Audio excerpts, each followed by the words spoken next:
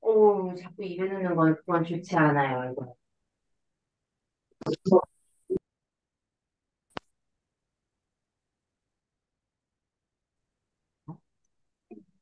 어?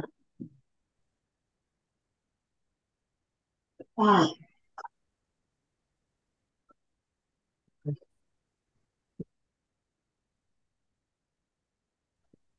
에이, 여기는 안 되는 게 많아.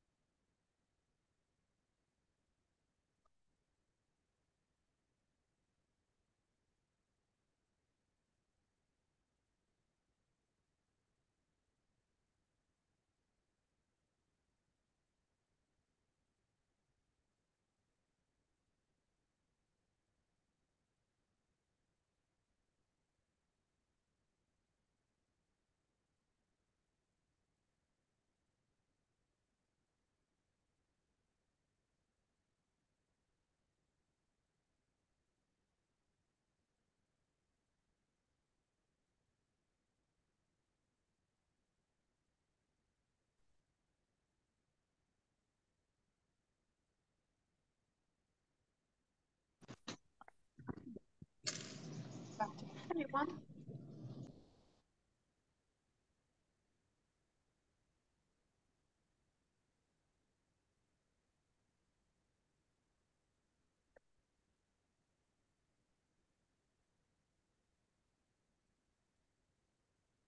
Can you hear me okay? Hello, Yes, can you hear me? good afternoon. Hi. Yes, Nice to meet you. It's first time to meet you through same the here. online. Can you hear me all right? The sound okay? Uh, Please a little bit speak up. Uh, Okay. I have perhaps a little issue with my speaker. Let me check.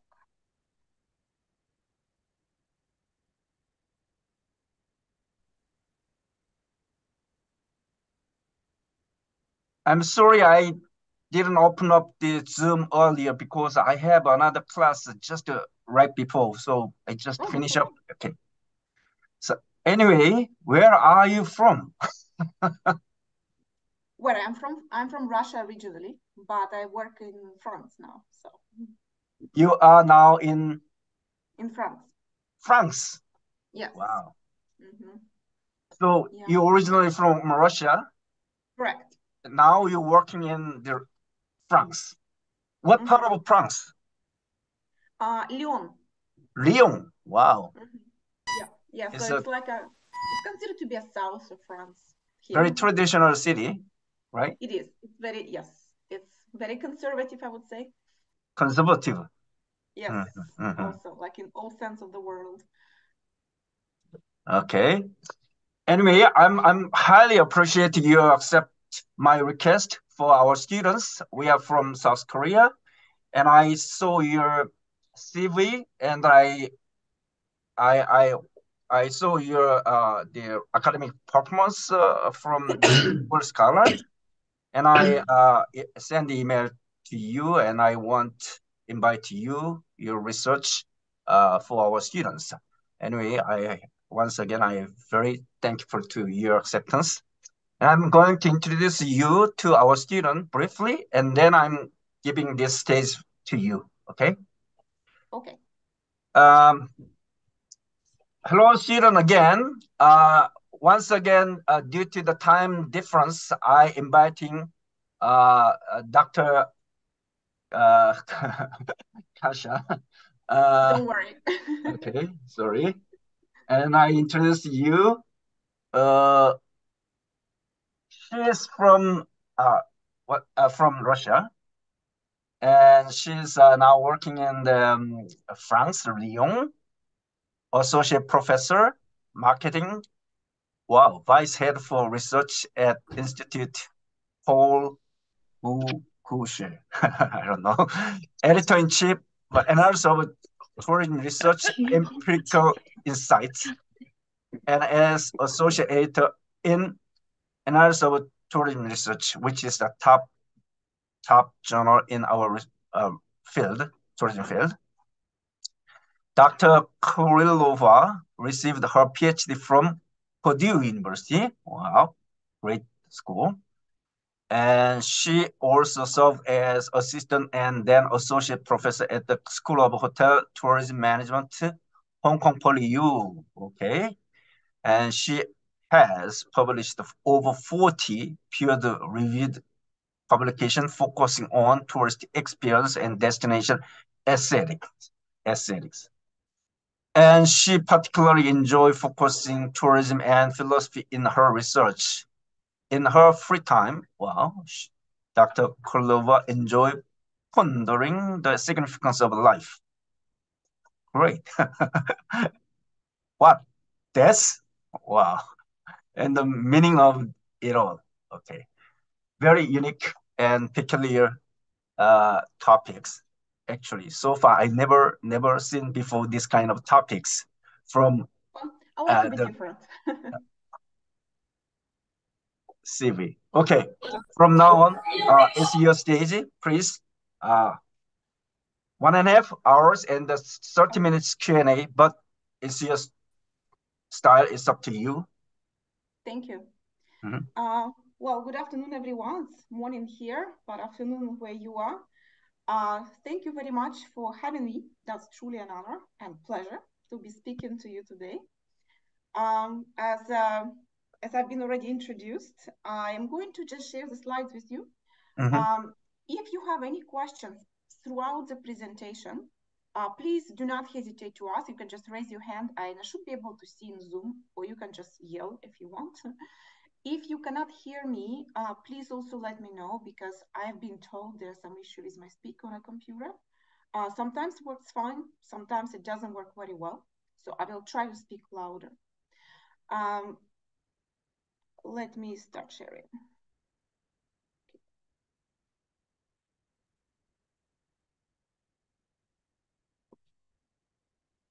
You'll see it? Yes, I can see you. Thank you.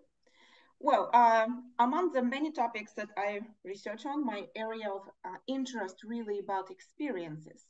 Tourism experiences in tourism, experiences in hospitality as well. But one area of research that I'm particularly passionate about is about beauty. I find beauty very important to human life, to our well-being. And there is a very long and well-established body of research outside of tourism that provides evidence how beauty is important to us as humans. However, surprisingly, there was not very much on that when it comes to travel and tourism. And in fact, my very first paper that I published as a PhD student was on beauty and aesthetics. And I have tried throughout my career, I have tried to develop it further. And what I would like to present to you today, after my introduction, which has been already pretty well explained, is what I would like to talk about is a little bit of background of the earlier studies of aesthetics and tourism that come from my time being a PhD student. And then I would like to update you what has happened so far, because I have recently published a literature review in Annals on the topic. So I have a good understanding about what has happened, what is happening, and where we are going as a field. And I will give you some suggestions for those of you who are looking for topic for research. I will give you suggestions which topics you can take in tourism and tourism regarding beauty, and where you can publish them. So about me, I have been already presented. Just wanted to add that I also, before joining academia, I worked in tourism and hospitality for 8 years. I worked mostly in restaurants in New Orleans in the US, and I had a little bit experience also in a destination marketing organization in New Orleans as well. So my job was to promote or help promote and sell destination to international markets. I'm editor-in-chief in Annals of Tourism Research and associate editor Annals of Empirical Insights, and associate editor is an ATR, which is one of the top journals in the field and one of the oldest journals.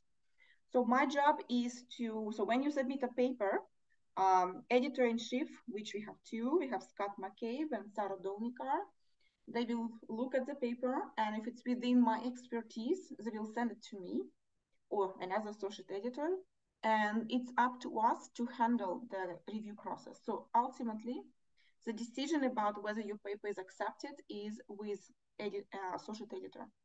So I deal with topics regarding beauty, regarding aesthetics, regarding philosophy and experiences, and also sociology of tourism.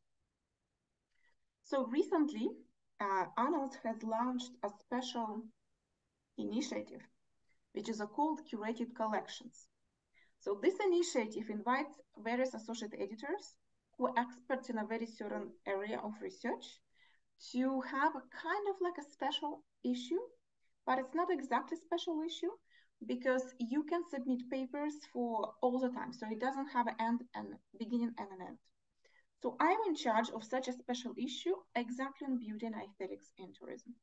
So I will talk a little bit more later, but that's where I would like, if any of you is working on a related topic, has to do with beauty, attractiveness, ugliness, and so on, please consider submitting to ANOS, to my collection. I will be very happy to know that this research lives on and that more and more researchers engage in it. Okay. So I already mentioned my areas of research that you see the words on the right side. So this is the plan for today, what I'd like for us to do. First, I'm going to talk about the fundamental concept of aesthetics, not necessarily in tourism, but in general. Aesthetics is not obviously a tourism concept. It has been developed since ancient times. So aesthetic judgment is a critical concept. I will share a research I have done at the very beginning, which was one of the very few first papers published in tourism on the topic. Then I would like to talk about effects of destination aesthetics or effects of destination beauty. There has been quite a relatively significant number of studies about how destination beauty affects various outcomes. So I will talk about one study because specific research that I have done. And what is the most interesting as a last part about what's next. And this is where I would like to spend a bit more time. So that's the plan. So aesthetic judgment is really a question on what makes a destination beautiful. Of course, it's not limited to a destination. It's what makes an object beautiful. It's what makes a human more beautiful than another person. So this is essentially a judgment of what makes something beautiful. So I'm going to show you this. Do you think this is beautiful? Yes. Yeah. Beautiful. Do you know what it is? Do you know where Niagara Falls. Exactly. All right, now I'm going to show you something different. How about that? It's beautiful. Yeah. What is it? Hong Kong. Yes. Kurong Island. So the reason I showed you is because these two photos are really different, right? Yes. When I meant, even if I ask you, imagine you being here or here, and you tell me that's both then beautiful or attractive, depends how which word we use, but they're completely different. One is in nature, another one is a city. This is day, this is night. There is water that is flowing. This is water. They're just very calm. Two completely different things. Two completely different environments. But tourists would find both of them very likely to be beautiful. So the question actually becomes, what makes a destination beautiful? What is this criteria that people use to judge when something is more attractive than the other? And this is particularly interesting because in tourism, people travel to see sites. We even have this expression, right? A tourist attraction, a tourist site. Site is usually something we see. So it's a big part of tourism experience. It's also related to a concept, Uri's concept of tourist gaze, which is the way, a structured way a tourist looking at a destination. And it's very much visual. There has been late updates to the concept that argue that tourist gaze is not just visual, but it is mostly visual. It's well agreed. So among all of that, and tourism being one of the oldest activities we did as humans, there has been no attention and nobody asked the question, what makes one destination more beautiful than another? And there has been no established line of research on that. So this is exactly what basically was the idea behind the first project I'm going to talk about. So what is aesthetic judgment? Aesthetic judgment is a very controversial and also very historically rich concept that really has history since Aristotle, since the Greeks, and even before. So there are many perspectives. I prefer to use a simpler one, simpler definition by Thomas de Aquinas, which was another philosopher. Which gives pleasure when seen. So basically, if a destination, an object, when you look at it, gives you pleasure, it means it's beautiful, okay? Which means you made a positive aesthetic judgment. If you look at destination or a particular, I don't know, building and you say it's ugly, this is also aesthetic judgment, but a negative one, okay? So there are two competing views on the nature of aesthetic judgment, and it's probably what your question you have in your mind. There is one view that argues that aesthetic judgment is objective, which means a certain object has a specific set of properties that makes it beautiful objectively, which means everybody in the world, when looking at this object, will make it a positive aesthetic judgment because of the way it is. So philosophers such as Plato, Aristotle, Descartes were proponents of this view. They're a bit earlier, right? They were all the philosophers. Then there is a subjective view. Yes, is there a question? Yes. Very interesting question to you. Yes. You're from Western society and the Western philosophy. This is all Western philosophy coming from Greeks and then 18th centuries. But we have Eastern philosophy. Exactly. From China. You was in the Hong Kong, so Hong Kong is part of the China, and Chinese philosophy is just as long as much like a Greek philosophy.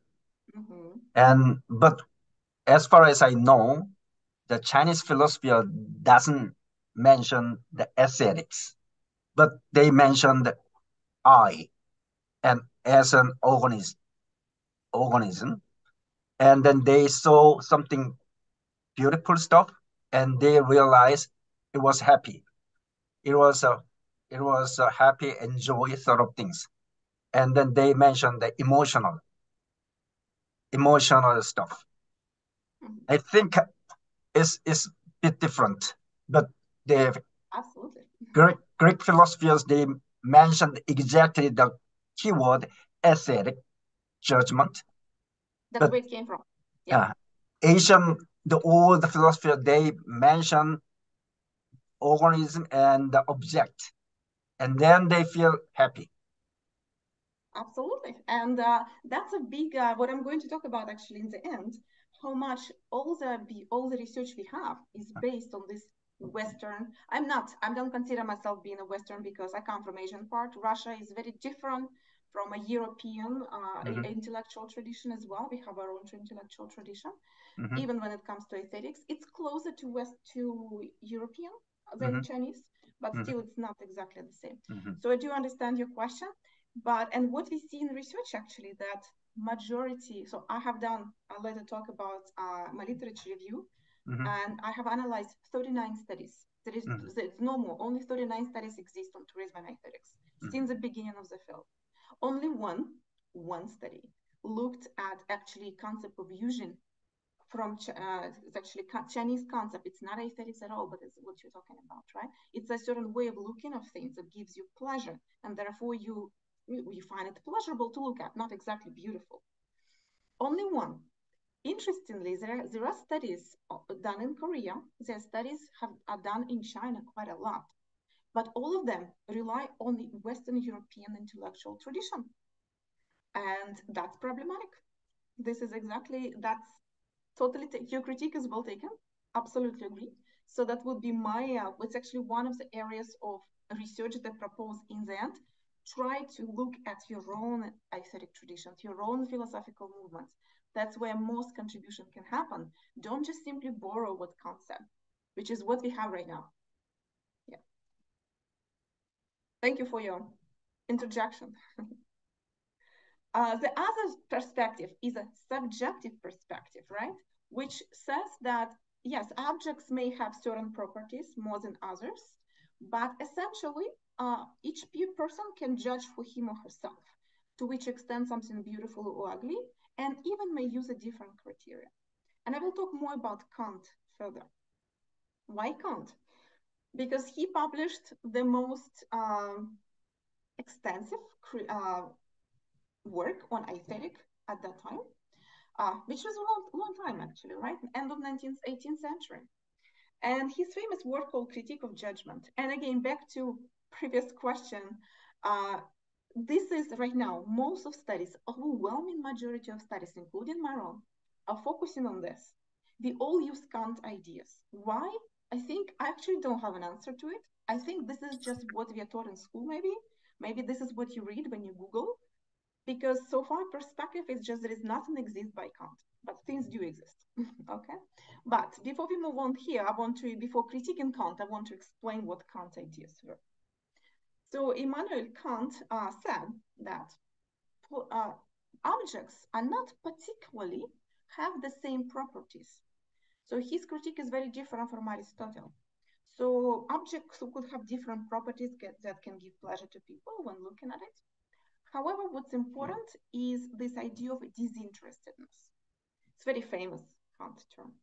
He said that disinterested, it means that we're looking at object and enjoy not because it gives a certain value. It doesn't have actually functional reason, right? We are not interested in liking something. It just gives us pleasure without a certain intention. And what he said, which is a little controversial and difficult to get, took me a while.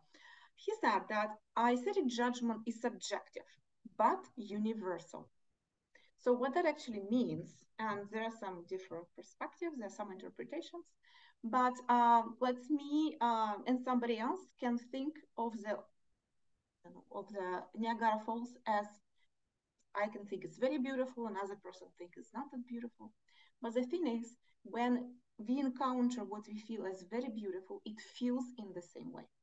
So it doesn't matter where you're located, if you're Chinese, if you're Russian, if you're French, you may find things differently, what makes something beautiful, not in the same way. But when you do find something beautiful, we feel it in the same way. And that's the idea of universal. So David Hume expanded, not really expanded, it was a bit before, but it sounded a bit like expanded because he also looked into subjective judgment. And he basically said that we use our unique backgrounds. So it depends who you are. So if I have seen Niagara Falls many times before, maybe I won't be as impressed as somebody who sees it for the first time. So he also says that there is no such a thing as my judgment better than yours. There is no such a superior judgment. Okay? So no judgment here. So what we have done, I'll talk about the empirical part right now, given this conceptual part. Oh yeah, another thing I forgot to say, that Kant and Hume and basically all the philosophers in Western European tradition, I'm not an expert on Eastern philosophy and aesthetics, so I cannot say that. They talk about objects. So we talk about paintings, pieces of art, lamps, computers, colors. Nobody talks about, they have later in 19th century, they started talking about environments. In tourism, however, we are not in a gallery, right? We are not going in a museum and looking at paintings only. You're immersed in an environment. And that actually introduces a different connotation to this idea of aesthetic judgment. So there is a judgment of objects and there is a judgment of environments. And we do know quite a lot, actually from research in psychology, for example, in consumer research as well, empirical research, experimental studies, MRI studies, when they connected human brains into MRI machines. We know quite a lot actually about objects, how we judge objects, but we almost know nothing about how we judge environments. And many would argue judging environments is much more complex. First of all, it's multisensory. It's not just about visual. And second, it's more expensive and it lasts longer. We just look at an object a little bit, we touch it maybe, but in environment and tourism, we can spend day, 2, 3, a week. So that's much more complex. Okay? All right, so what we have done for this specific study, we have done 57 semi-structured interviews with Americans. Okay, so it's important to keep this in context. It was very simple. We have interviewed, it was a content analysis, not in-depth interview, it was a rather structured interview. It lasted about 30 minutes, and we asked a very simple question. What is the most beautiful city or nature destination that you have visited? And we ask, why did you find it beautiful? So, for example, people will tell me Chicago. I was like, okay, why? They say, well, okay, because there is a bean. And I was like, and I would say, why did you find this bean so beautiful? Why it was so important? So we use this technique of 5 whys, where we would ask per person why and why and why, and drive them crazy in the interview until there is no other why to go. And it's interesting because people never thought about it. We do, and when we travel, we do think. If I ask you, do you think Hong Kong is beautiful? If you've been there, you would say yes, no, so. But if I'm going to ask you why, well, you might think you'll take maybe a couple minutes to tell me.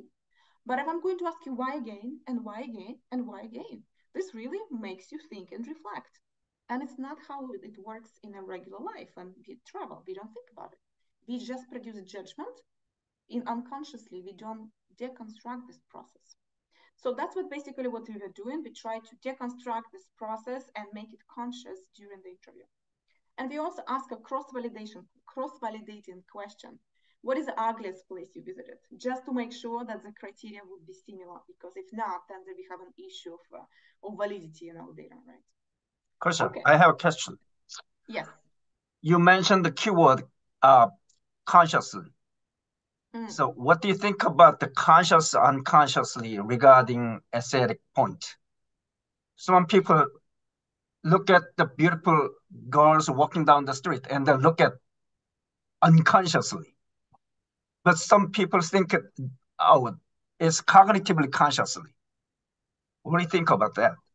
Yes, that's another black box. We are called a black box of experience. I'll also talk about later. So far, I talk about aesthetic judgment, which means actually the output, right? We have input, so we have like a Hong Kong. This is an input. Then we have this black box. Something happens in our brain. We actually don't know what. And then we have output. Yes, beautiful or not. So that's black box we call experience. Experience, it could be conscious, in fact. If I'm with you, if I ask you questions, we can process this, right? But so far, we don't have this in tourism research. We don't have a study on that. In psychology, they do study objects and pieces of art. So they actually put you in an MRI machine and they will show you pieces of like a painting, for example, or sometimes they will show you a brand label. And they will look into your brain, which kind of areas it activates. And then they come out, they will ask you why you found it beautiful. So this, whatever happens in our brain, is not conscious effort, right? What is conscious is a decision later, whether it is beautiful or not. But people cannot most time process exactly, they cannot explain exactly why, right? So it's more like a rationalization. But again, we don't know a lot. So if you have a research project on that, that would be a very cool project to talk about. I have a PhD student in Hong Kong who just graduated, and she was doing research on that. But she used phenomenology. But phenomenology, as I'm sure you probably know, is a conscious process. So it's asking person to think back or think during and what you're aware of. So it's actually forcing people to be aware, but it's not natural process, right? When we travel, we don't do that. It's more like trying to push people to do that for the sake of science. So yeah, definitely there is a lot of room to do. I don't have an answer exactly for you though. Okay. All right. But you're picking up on all the research areas that I was going to talk about later, how to actually advance this, because those are exactly the gaps we have. So we basically came up, we did a content analysis to analyze this. It's pretty simple. We analyze positive aesthetic judgment and then a negative aesthetic judgment, and we cross-validated this, right? So make sure it's the same. So we arrived at 9 criteria and 29 dimensions. So basically dimension is a specific, I will show you later, specific range that has 2 words, kind of like semantic differential, I'll show you. And those are groups. So keep in mind, this is a qualitative research, right? So we really did this grouping based on qualitative data. I will share another study with you later where we try to empirically or specifically quantitatively validate this by developing a skill. But this is not a skill yet. So right now, I would like to go over one by one of these dimensions, one of these criteria, give you examples, okay? And tell you one important thing. So basically there are 9: scope, perceived age, upkeep, sounds. Sounds interesting because it's only one that was non-visual. Everything else is visual, right? Interesting. Balance, variety, shape, novelty, and uniqueness. So let's take a look. So when I talk about scope, it's actually a magnitude of tourist destination. So dimensions, specific dimensions, there are 5. I'll write it here. Colorful, dark, grand, quaint. So quaint, I'm not sure you know the word. It's a small but cute. Okay, so it could be really big or small but cute. When there are a lot of people, when there are people, when there are no people, when there is a lot of things, when there are very few things, abundance, scarcity, openness, and narrowness, right? What I would like to highlight here, it's a criteria. It's a semantic differential, which means colorful doesn't mean that it's better than dark. Grand doesn't mean it's better than quaint, okay? So that's not a direction of aesthetic judgment. Let me illustrate this. This is a quote from one of the participants. When I say beautiful, I mean really vibrant color in the water, and you can see it very clear, vibrantly colored. That was an example of beautiful. And then the same participant was talking about another destination. The water was dark and calm, almost like glass, but you couldn't see through. Another example of beauty, okay? So be very careful about not interpreting this as having a direction, okay? It's true for all but one. There is one exception to this rule. So this is just an example of what it was, okay? So you might find left picture and right picture equally beautiful, even though they're not the same, but it's the same criteria, okay? Our job here, our purpose was to find a criteria, not necessarily a direction of aesthetic judgment. So this is example of a grand versus quaint, okay? So the first example here, it's very big, monumental architecture, right? And that was considered to be beautiful. But this was too. This is cute, small, also beautiful. By the way, I have a question for you. Where do you think this is? What is it? Sprite. No, what is this one? Which city or country? France. No. What? Not France, not France, no. Russia. I'll give you Russia, yes. Yes. Saint Where? Petersburg. No, no. It's Moscow. Moscow. But guess what object is this? What place is this? It's a palace. President No. Palace. It's actually a metro station. What? It's a metro station. So if anybody have ever been to Eastern Europe, particularly Kiev, Minsk, Belarus, Ukraine, Russia, Moscow, St. Petersburg, during Soviet time, the metro stations were supposed to be pieces of art. And this is one of the central metro stations in Moscow. Oh, I see. But you will see similar in other stations as well. So that's normal. That's not exception. Okay. Just wanted to show that. Okay. How about this one? Where do you think this is? Not Europe, not Europe. Not Europe. Where is it? Where is it? China. Shanghai. No? No, not Asia either. Really? Where is it? South Africa. No. One more try. Australia? No, it's actually New England in the US. I think it's Massachusetts. It's a small town in Massachusetts. Yes, it's not Boston. No, it's somewhere. I'll ask you some questions sometimes from like this. Anyway, yes, exactly. I don't want you to sleep, okay? And just to test your travel exposure, where you have been, what you have seen. All right, so this is just an example of the very first dimension, which is a criteria, which is a scope, right? Another interesting which came up, which is something honestly I did not expect, and anywhere in existing literature we did not see. From consumer research, from philosophy pieces of art, from art psychology, we did not see that. It was a perceived age of destination. I have age in quotes because it's not actually age. So some destinations would appear more modern, like for example, Hong Kong, right? Singapore, Shanghai, very futuristic. And some destination would be historic. And it's not really about age, right? So some destination, like Shanghai, is not a new area. But some destination chose to keep the historic look, while some decided to evolve. And the second dimension, which is young versus old, interestingly, it referred to people. If people you see in the destination, mostly young people, for example, some places are college towns, right? There are many younger people because of universities there. And some areas are more people who are retired walking around. This surprisingly, that was very prominent in how people judge a tourist destination. So I gave you example here. I like all the modern design in the city, especially those facilitated by technology. I don't like backwardness.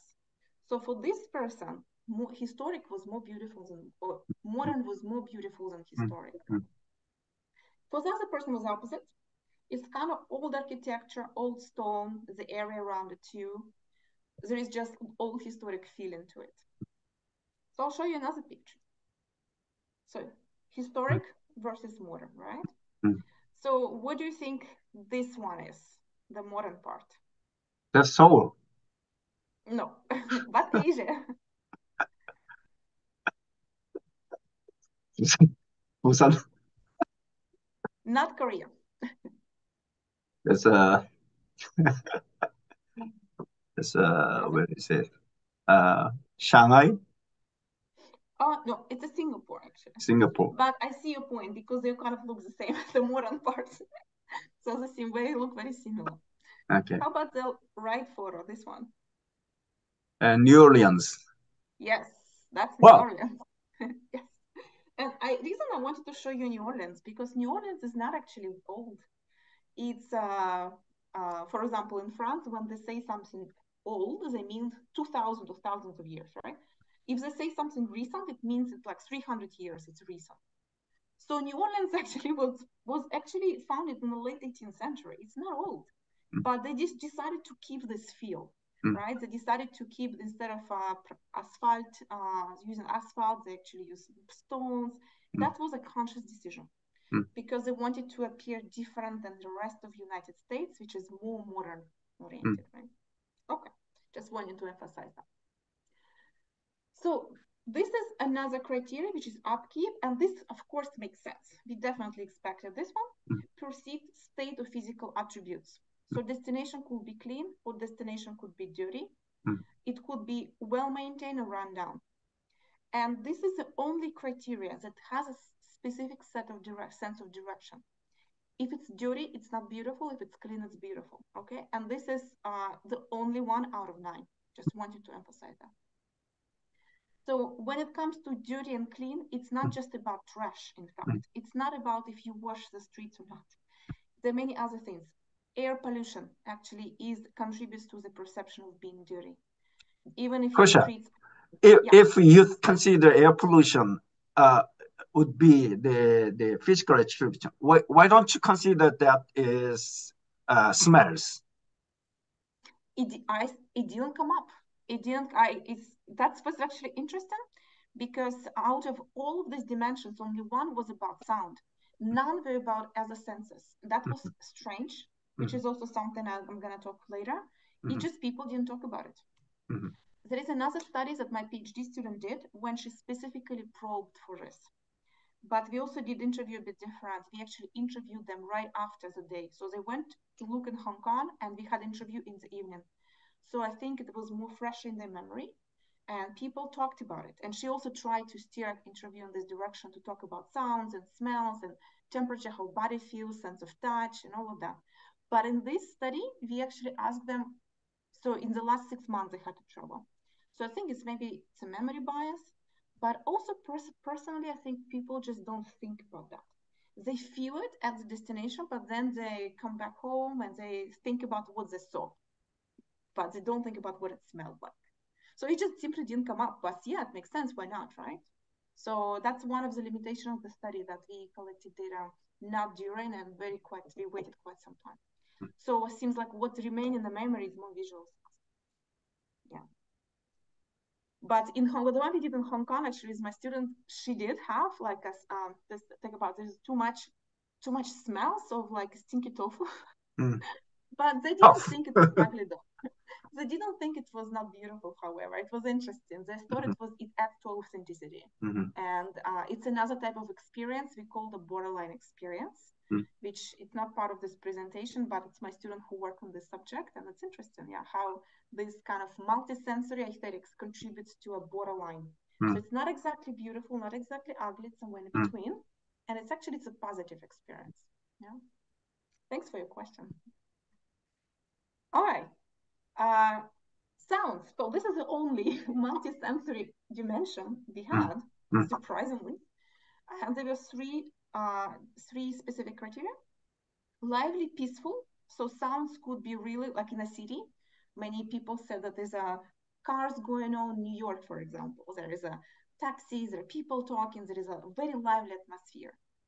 Human-made versus nature-made, right? It's trees, or if it's a bird singing, and then loud versus quiet. Just an example here that loud but peaceful is also possible. One participant talked, this participant was actually talking about Niagara Falls. She was saying that the sheer force of the water is pretty aspiring. If you go out in one of the boats at the bottom, you can get a pretty good perspective on how powerful they are.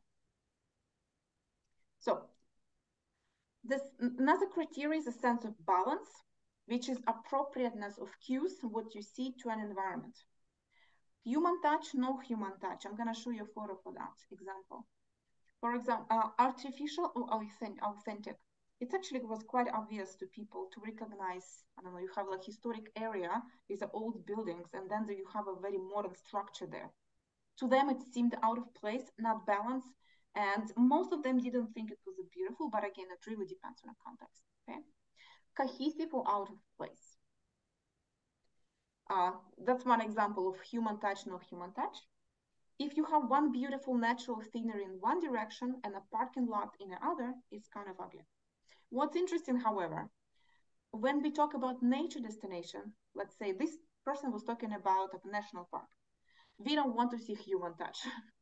But if you talk about urban destinations, let's say cityscape, nature touch is always welcome. Okay, so, but it doesn't work the other way around. So just wanted to emphasize. So this is an example. Where is that?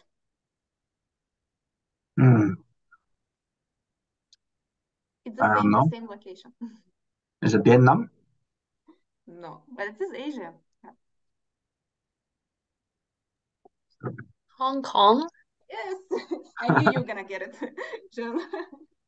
Yeah, it's a Hong Kong. It's actually an island where I used to live, Lama Island. So I know people think of Hong Kong as all these buildings and all of that, but the majority of Hong Kong is actually nature like that. So the picture on the left, it's actually the same island, it's just from a little different directions. The picture was taken.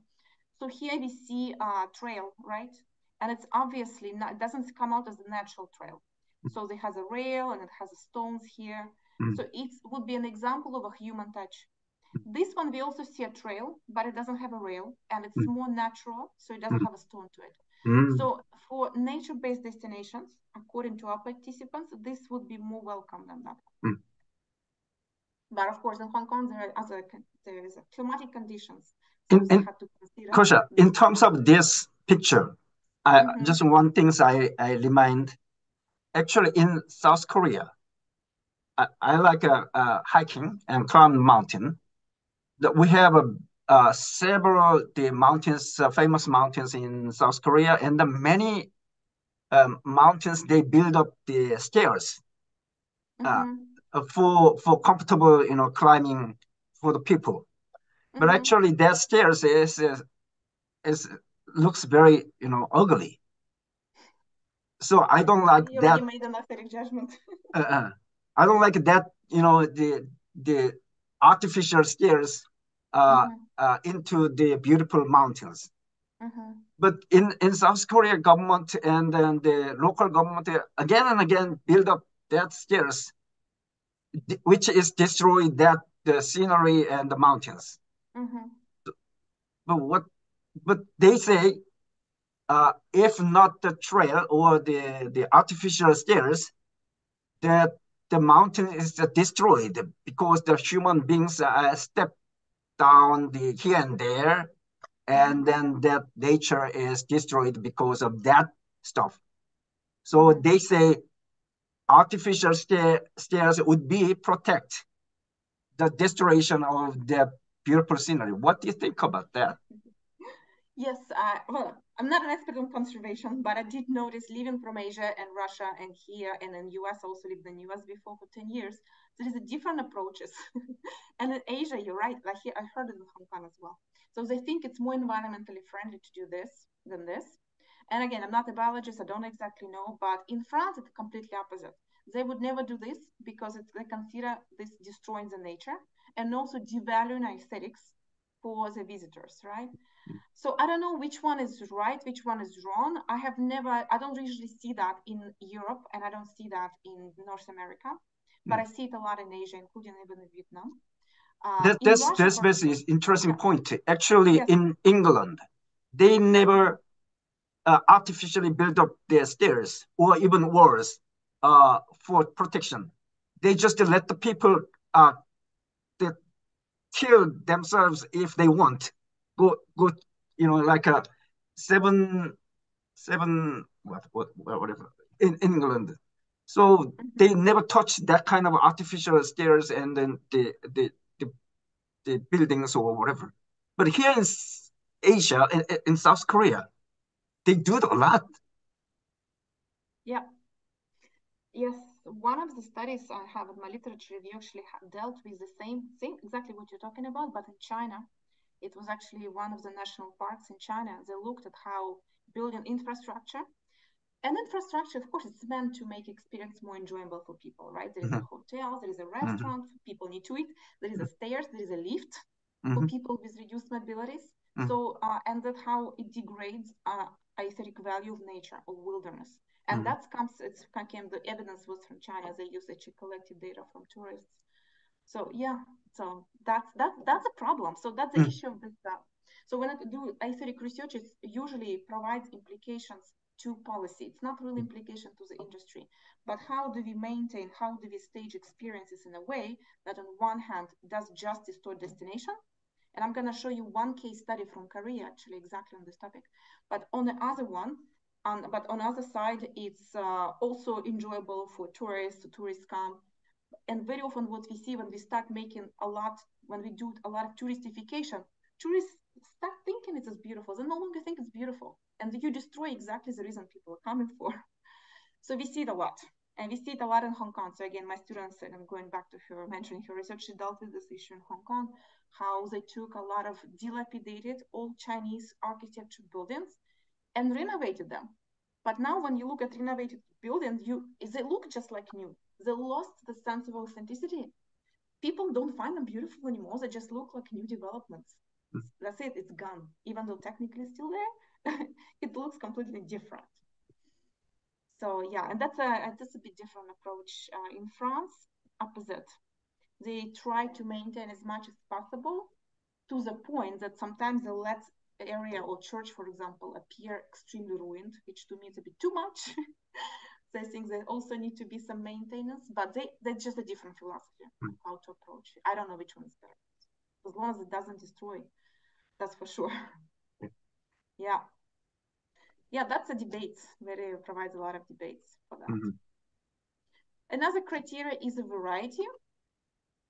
Basically, the dimension here, diverse versus alike.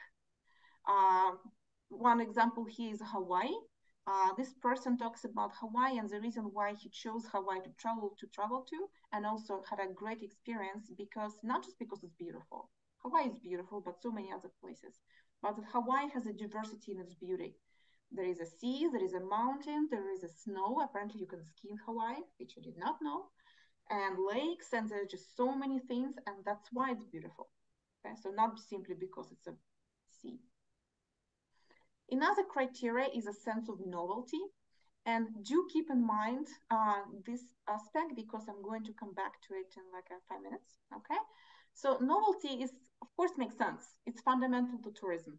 We travel for leisure particularly to places that we haven't been, which are novel to us because it's not like our home, right? What's interesting, the more novel it is in terms of, I wouldn't say more novel, in terms of there has to be a distance, okay? How great is the distance is a question. We don't know. But there has to be a distance from your home environment.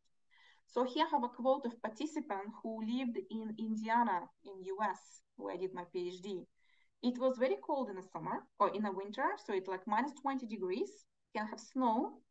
And for this participant, when I ask you what is some beautiful destination, she said basically anything that is not like Indiana. Anything the word, and of course a press for a specific destination, but for her it was something that doesn't have snow, doesn't have winter, it doesn't have minus 20 degree, automatically it's beautiful because it's not the same.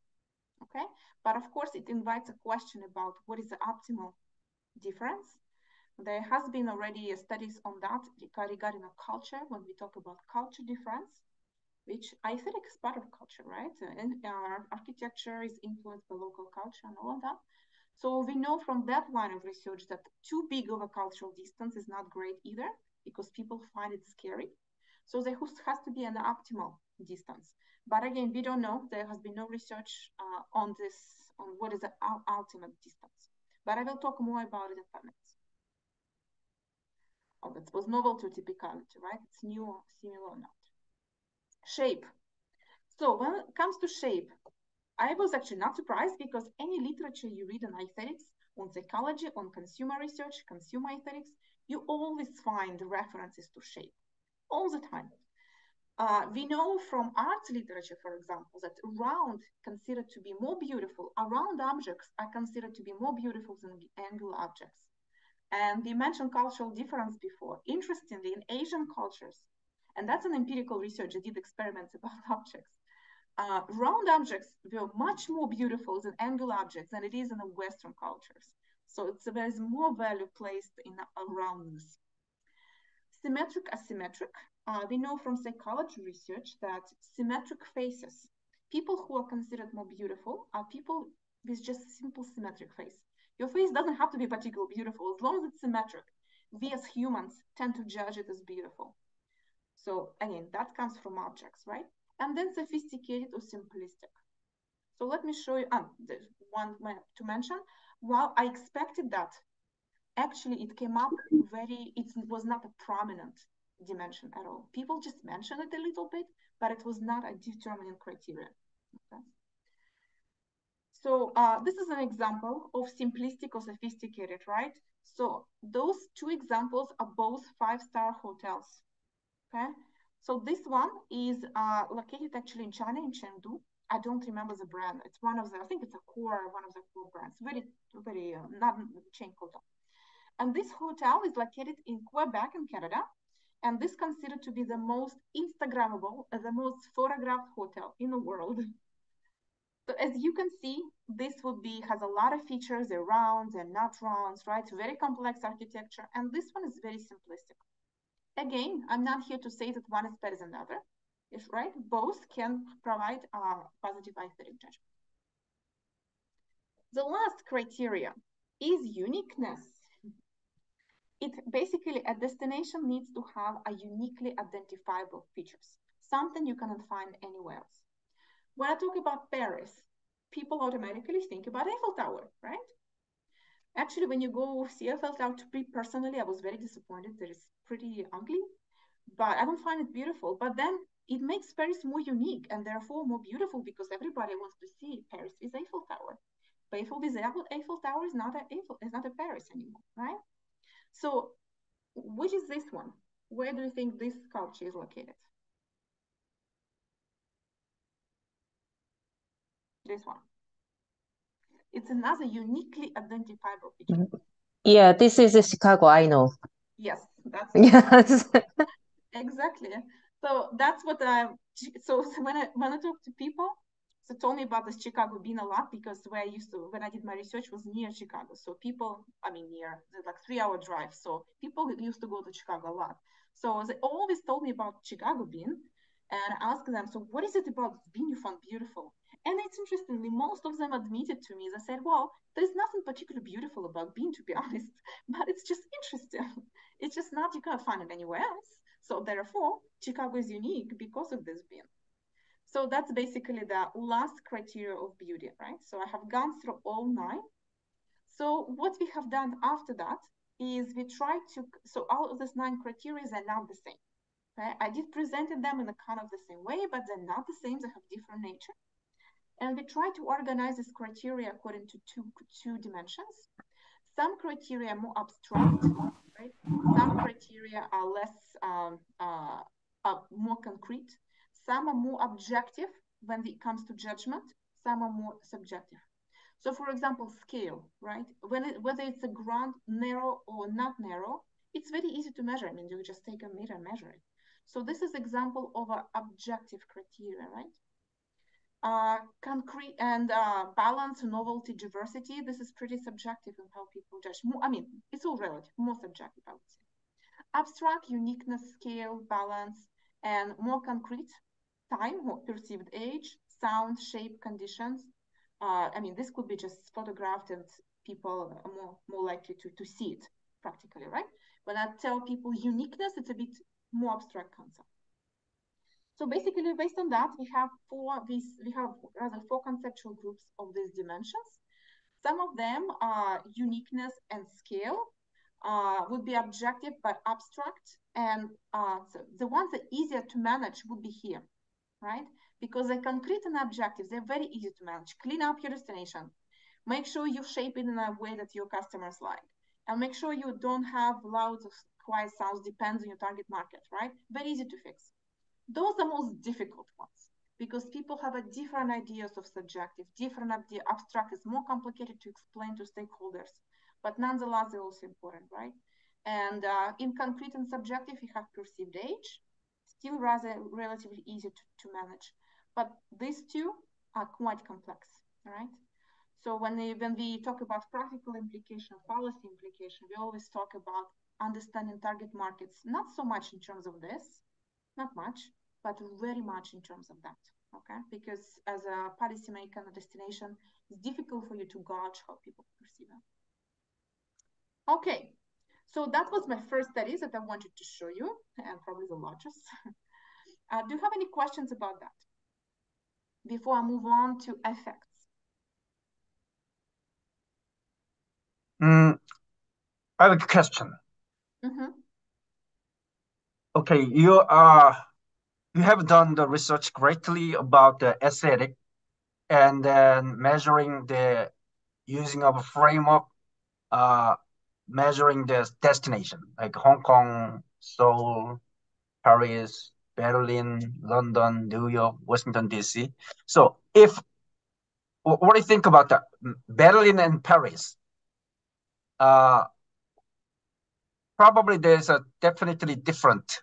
If I think Paris is much more aesthetic, perceptionally, and more emotionally. Berlin is more concrete and dry and modern something. Yeah. That's kind of my subjective perception toward a destination. Yeah, But people when they choose a certain specific destination they want to go to visit, probably that perception influenced the people's mind anyway. So this kind of a research is so important and critical. the methodologically, if I collect data from TripAdvisor, when people visit certain destination like Paris and Berlin, probably they leave online review about their experience. And then we can collect data from TripAdvisor about the certain specific destination, and then using of your framework, you made it. It's going to be a new research. What do you think?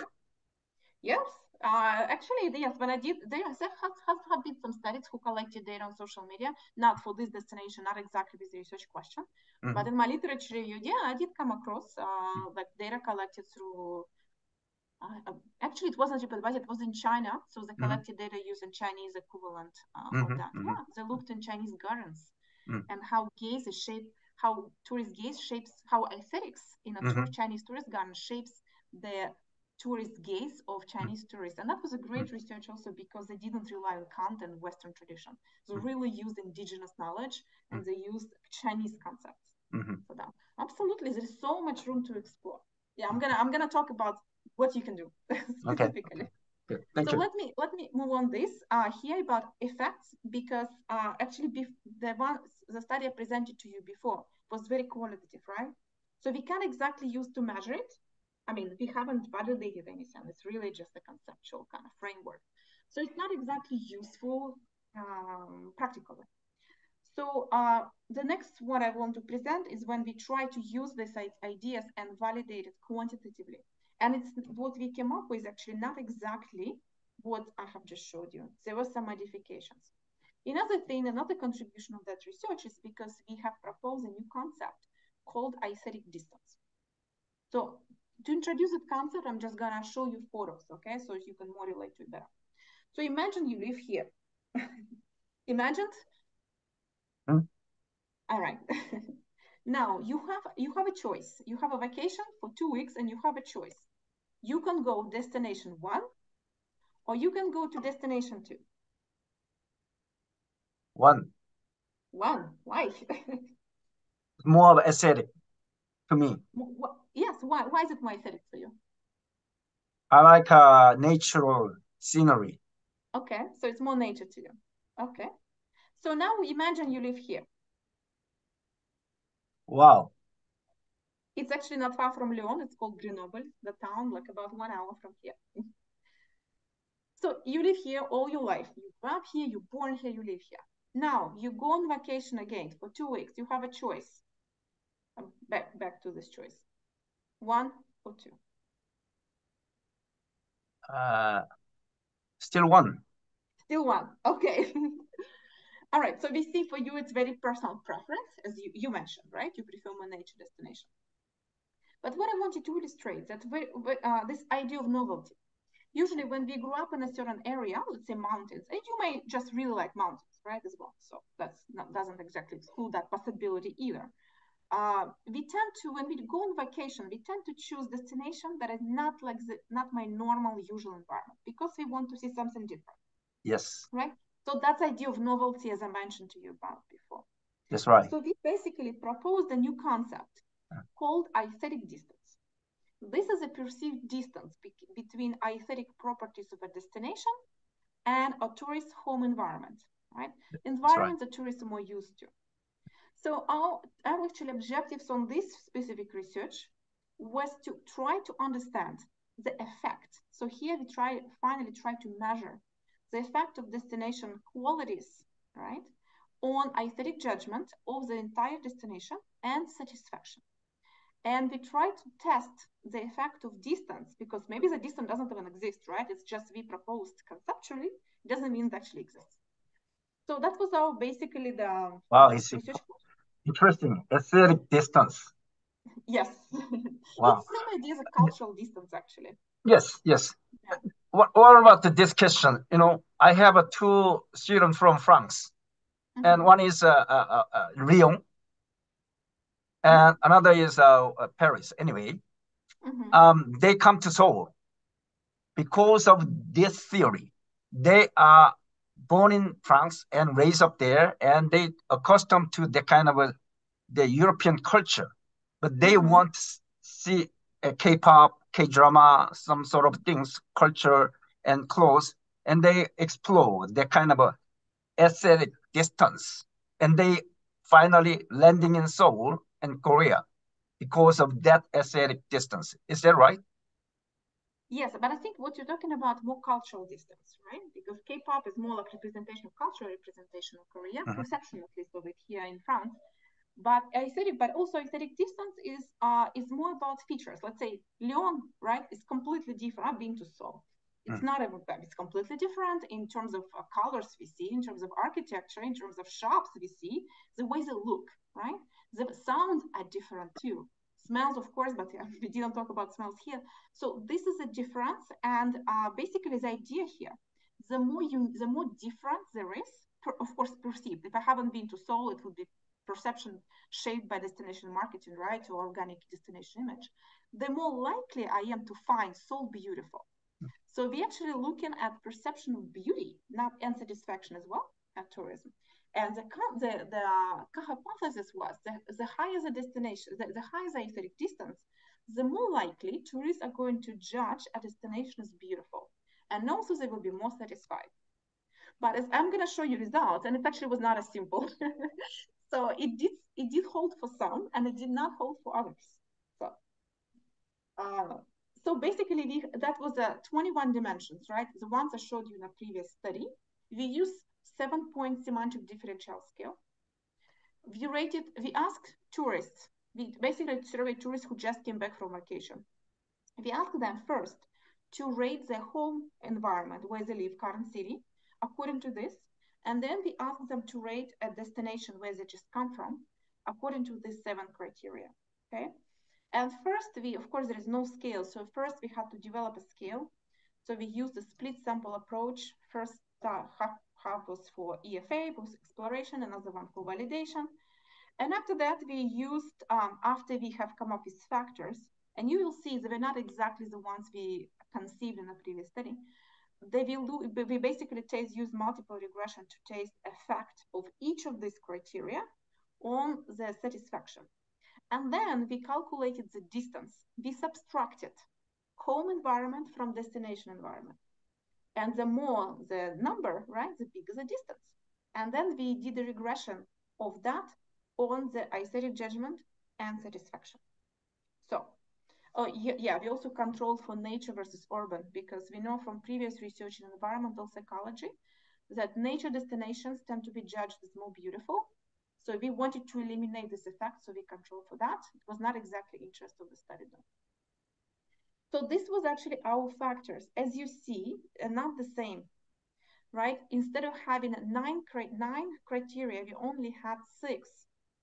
And the most important one was local characteristics, which is a kind of general term for more scale items, right? And we talked about scale before, it's closer to scale.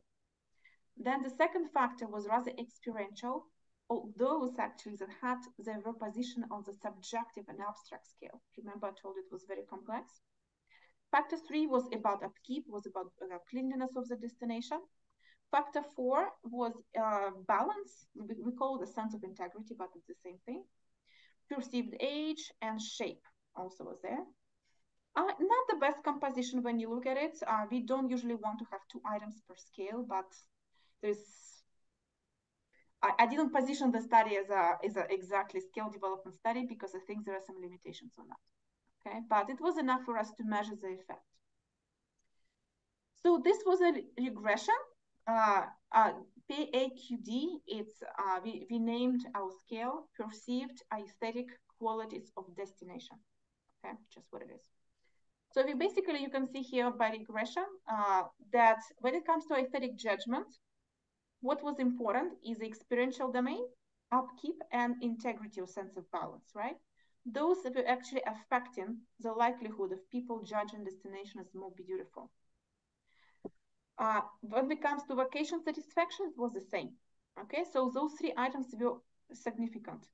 But it also means that like local characteristic didn't matter, perceived age and shape didn't matter particularly either. Okay, which is very interesting as well, because it's not something I expected. I expected this for shape, but I didn't expect that for characteristics and perceived age. So now we tested aesthetic distance, finally. So I mentioned we subtracted, right? We subtracted the scores. It was so the independent variables here was a difference according to each specific dimension. And that was actually very interesting. So when it comes to beauty, aesthetic judgment, right? We see that only two aspects mattered. It's experiential domain and upkeep. So what this means, the negative sign means here that if tourists think or judge their own home environment better or more superior in terms of experiential domain or in terms of upkeep, they're less likely to find destination beautiful. Basically, they have higher standards than others. If they come from a destination that has been really good about maintaining aesthetic qualities, about cleaning destination, non-polluted areas, and also has quite a lot of diversity and variety, right? Uniqueness in experiential domain. So they're more difficult to impress when they travel. They're less likely. You basically have to work harder as a destination manager to do that.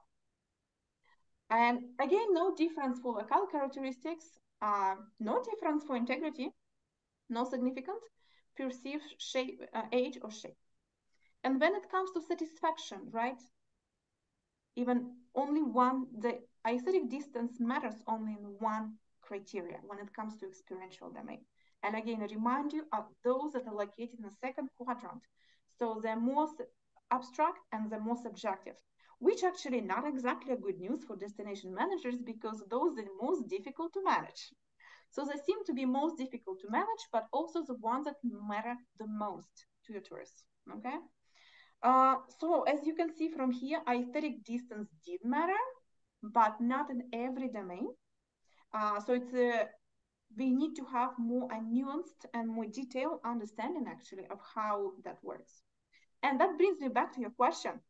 So for us, it's really important, like if you manage an organization, right, or if you're researching tourists, it's important to know where tourists come from. Because the tourists come from areas that are really good about cleanliness, ecological situations, there no air pollution, there are no homeless on the street. And if you have this in your destination, so they're gonna be not impressed. They're gonna be, the judgment going to be negative, right? If you come from an area that is not that great, maybe you're used to, so you won't, there will be less of an effect, right? But another point here is that it's really important where you really come from, not in terms of simply a country, because very often we think about tourists depends on their source. Let's say tourists come from France or tourists come from Russia. But France is really different. If you come from Paris, it's not the same. You're used to completely different environment, completely different architecture than if you come from Strasbourg or if you come from Marseille. Those are not only different in terms of weather, but also architecture, shape, characteristics, pollution even different. Marseille is very polluted, Lyon so-so, and Strasbourg is very clean city. So we need to really understand where people coming from, not simply country, but to understand which kind of aesthetic characteristics they're used to. Okay. Any questions for this? Very interesting. I have a question. Yeah. You know, like a distance, psychological distance, aesthetic distance. Anyway, people, you know, human beings are, they are long for fantasy, something, you know, different from mine. Mm-hmm. So it's very natural. You got the experiential domain minus effect to this vocation satisfaction. It's naturally. How about the similarity? Someone like and especially South Korean guys, they look around all over the world and bring their own traditional food, like a gochujang, like the kimchi or sort of things, and ramen and noodles, Korean noodles. It's so it's a scenery, sensory effect by your eye that is caught by the aesthetic, you know, distance. But the tongue, like the food, is if the too much distance is not good, It's too difficult. difficult. like if Yes, in I know what you're talking India, about. so in that case, aesthetic food is not an aesthetic, but anyway, probably there's a kind of another distance. So No, in that actually, case, yes. I think I don't know if I go Myanmar, probably I bring my gochujang and then Korean ramen and rice because I wondered and the concerned sort of things. That's another kind of distance. What do you think about that? Yes, I bring my tea with me. So it's no matter where I go. So it's very actually you said food may be not part of aesthetics, but if you then we understand aesthetic multisensory, definitely not what I just showed you, right? We didn't look into it. But when we understand aesthetically multisensory, food is part of aesthetic, right? Experience. But it's very interesting to see what we know. This aesthetic distance is really visual, as you can see, right? But when people travel, we want some sort of, it's like hotels often use, come here and you're going to feel like home. But if I'm traveling and I want to feel like home, I want to feel like everywhere else, right? But then we always want to have a sense of like home where we come from. Like, I know, food, and food is the first one. Food and drink is something we're used to, right? We don't want to compromise. So I think it would be, I don't have an answer for you here. There is no research on combining these two, but I think it could be very interesting actually to look into it, right? To which extent people are finding this attractive or not attractive. Aesthetic distance is easy to see, but then when it comes to changing my routine, not having my coffees that I like every day, not for me, my tea, or the kimchi. Some people when I have a Korean here who travels with the kimchi, for example. So those kind of things, to which extent we're willing to compromise. But then also we know from cultural distance research that there is like a parabola relationship. It's actually only good up to a certain point, and then it stops being good. It stops being threatening, and it's not comfortable. So when we travel for leisure, we want to go in the sweet spot, which is just good enough. So we don't want to have too much of that distance. And I suspect that in aesthetic distance, it would be a similar relationship. And it would be interesting to test that. I haven't done this kind of research. And also your idea as well, how to test this aesthetic distance more multisensory. Actually, there are so many interesting research ideas you have just proposed. So many aesthetic distance together with aesthetic visual, aesthetic taste relation, aesthetic in terms of sounds, aesthetic in terms of smell, and what we find pleasant, right? And how it plays out in your experience, or even testing effects. So yeah, Like I hope you take note. taste distance and smells distance. Don't like it probably, but Maybe. eyesight distance would be wonderful because so Yeah. if I optimize my preference, probably tongue close distance, not far distance, but the eyesight like aesthetic distance. It's a wonderful things to see. It's a far distance would be fine. So that's something configuration distance when we get the destination. Exactly. I Configuration. don't think I don't think they exhibit the same relationship or the same shape. I think it would be different. Depends. And I think taste is one of the first one. Like this example is a great example. We always miss our foods. I like eating something exotic, but then after 3 days, I don't want it anymore, even though it's really great, right? So I'm afraid that it's like, there's also a joke, like tourist is a person who wants travel, pays a lot of money to see something new, and then complains that things are not like at home. Right, so that's exactly like, exactly. So it's kind of like, but there must be like an optimal configuration of all of these distances, perhaps to satisfy a particular tourist or just provide a positive aesthetic experience for them. Well, see, so many topics to explore. Well, in relation to that, so my next and the last part of the presentation is to talk about what's next. And I hope this is more for PhD students, particularly those who are developing your research topics for your dissertations. So, and this based on my curated collection, as I mentioned before, I do invite you to work in aesthetics and to submit topics, to submit your papers to my collection and Annals of Tourism Research. Again, collection means that I will be handling your manuscripts and I will be making the final decisions. It will be placed in a very special, of course, it will be assigned to regular issue, but it's also placed in a very special space on the website where there will be all articles designated to the topic in annals ever. Annals is in all journals. We have a papers on aesthetics from like 80s. So it's basically from there.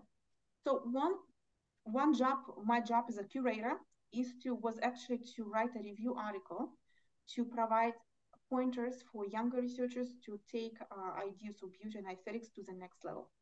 And this is what I would like to talk about now. So I have just published it. It came out last month. It's a systematic literature review, and I did a pretty much typical systematic literature search through Science Direct, Google Scholar, using different keywords. What's important is that I didn't try to talk just about tourism. I took it more broader perspective. It's a tourism and hospitality, because let's face it, in many cases, I mean, it's impossible to separate. Okay, hotels, it's also part of tourist experience. So restaurant even too. So surprisingly, I really thought that would be, well, I thought that my paper was one of the first to be published on the topic in 2014, but I really thought it was much more developed than it actually was.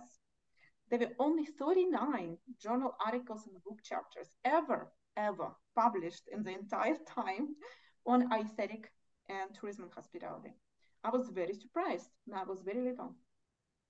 So what I did basically content analysis, so that I tried to analyze trends of this in terms of publication by year, in terms of also method, but I also did a thematic analysis in terms of what are the common themes are covered, and which also gives me an idea of what gaps exist.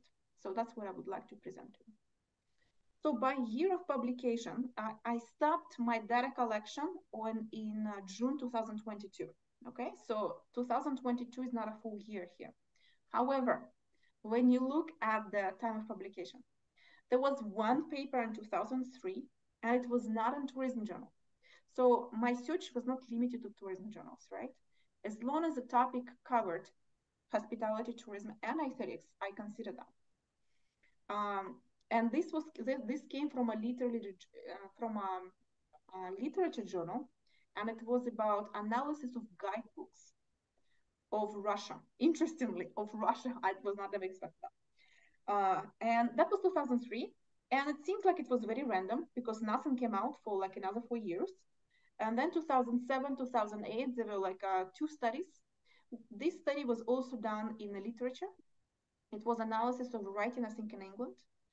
2008 was actually a study coming from China. That was a case study I mentioned to you about national park and how infrastructure affects devalues aesthetically. So, and then 2009, nothing comes out. Really, when the topic has become an area of research was in 2014. And 2014 was, it was the year when I published my first study. But coincidentally, there was another researcher in Sweden who published us also study on aesthetic. And it was very interesting. I don't know her, still don't know her, but we had the same question. But we had a very different approaches and we had different contexts. So our results were quite similar, in fact, which is great. And this is a year when she and I started working on this topic. And also it became more popular in academia in general. But again, popular, it's really like a strong word to say, because at the best in 2010, 2020, 21, there were only 6 articles. So popular is like relatively popular, okay? It's not like a smartphone or smart tourism, which is very popular. But it's interesting that in 2022, so by June, there were already 4 papers. So if we extrapolate this, it would be at least 8. I have just looked what was published, I already found 3 papers, and it's not even June, okay? So I think right now it's really gaining traction. So this is by method. As that's very natural, actually. We see that most papers were qualitative, quantitative. So they were more, or mixed methods, they were empirical, okay? In the beginning, very first studies, they were actually conceptual, which makes sense because it's a beginning of the field. We need to think a lot before we can test something, before we collect data, right? So, and then qualitative, quantitative, rather the same, not particular preference, mixed method. And what we see when I put this trend on the time trend, we see that right now we have more and more quantitative papers and fewer qualitative and conceptual papers. In others, I put, there were some papers that looked actually at machine learning.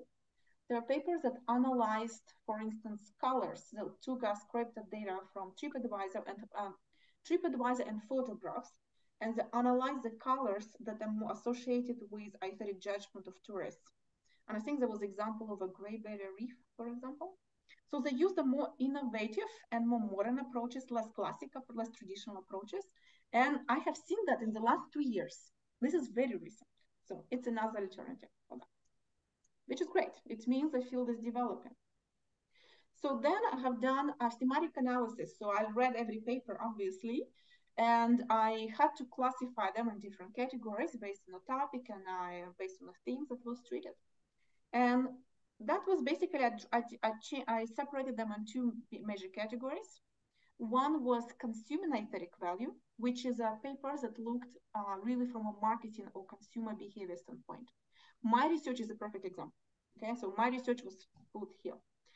And producing aesthetic values, I look at the supply side. So here's more like demand side, here's supply side. And just looking here, you can see that demand side attracts more than twice of attention than the supply side, okay? So it's we're more interested in tourists than actually destinations here. So when it comes to the supply side, 11 papers were done about aesthetic judgment and experiences, similar to the one I presented to you in the beginning.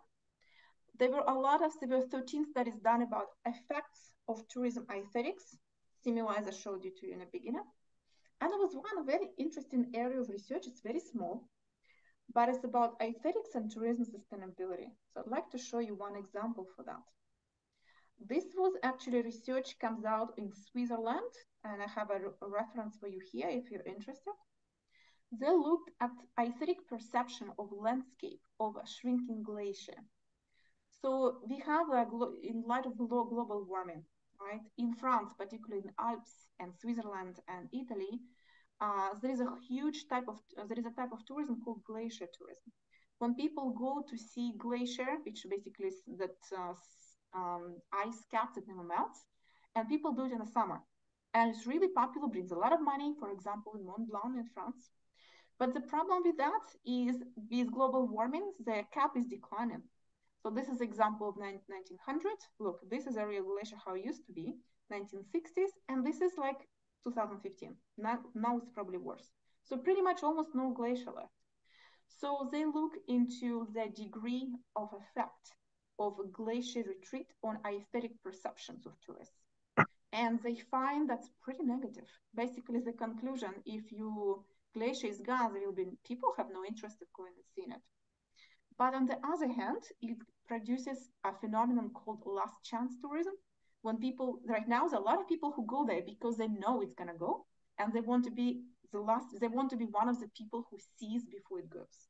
So right now it's booming because people know it's going to disappear very soon. So there was a similar study done on Great Barrier Reef, or in China, for example, about aesthetic value of the national park. So another area of research for supply side, we have two. It's very small anyway. The first one is the foundational issues in aesthetic management. And this is, we see some researchers who, it's mostly conceptual papers. They discuss importance of beauty and aesthetic for healthy destinations and propose frameworks on how to stage aesthetics and so on. I have a chapter on that as well, for example. And the other very interesting, but unfortunately very small, is a management of destination aesthetics.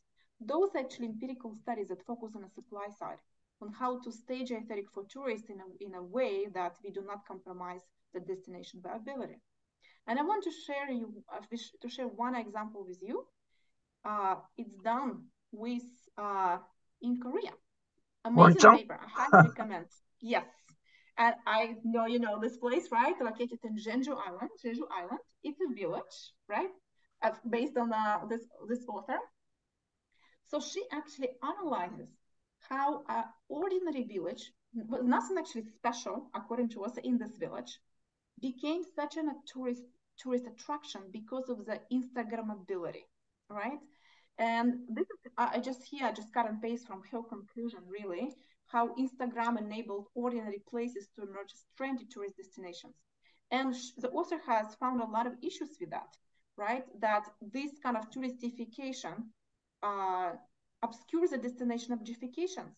It makes destination commodified, touristified, and there has been a lot of issues with residents in terms of how places are measured and so on. So destination basically changes to account for that touristification to allow tourists, because tourists bring money, they have more economic power, and they change the nature of the destination. This is just example. I just cut and paste from the author. Really amazing paper. I highly recommend you to read. This author is a geographer, yeah. And this is the example how things have changed of satellite images just in 12 years, right? With a preference given to residents.